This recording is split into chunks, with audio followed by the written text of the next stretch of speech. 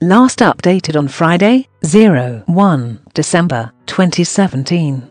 3:43 am. Tim Southee, who had missed the test, given the expected birth of his first child, has been blessed with a baby girl, Doull says on commentary.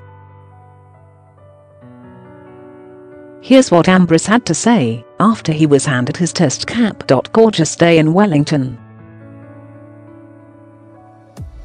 Bright and sunny.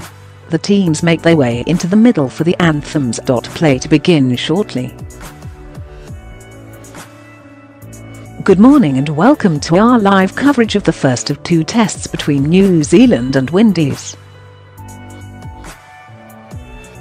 It's the first test of the summer in New Zealand, and it kicks off at the Basin Reserve in Wellington, where Windies last won a test against the hosts back in 1995.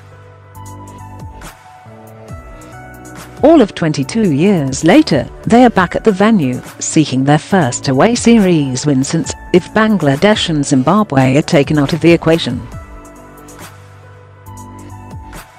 Their preparation, going by the warm-up game, has been strong in the batting aspect of things coming into the test.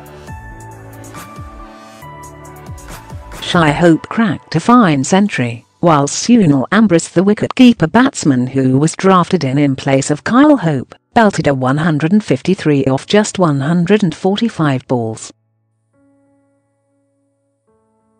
New Zealand, on the other hand, will miss BJ Watling and Tim Southee, but it is an opportunity for Tom Blundell, the replacement keeper, to prove his worth in his absence. New Zealand will want to kick off their opening game of the summer on the right notes with a pace battery as good as any, with conditions at the venue in assistance.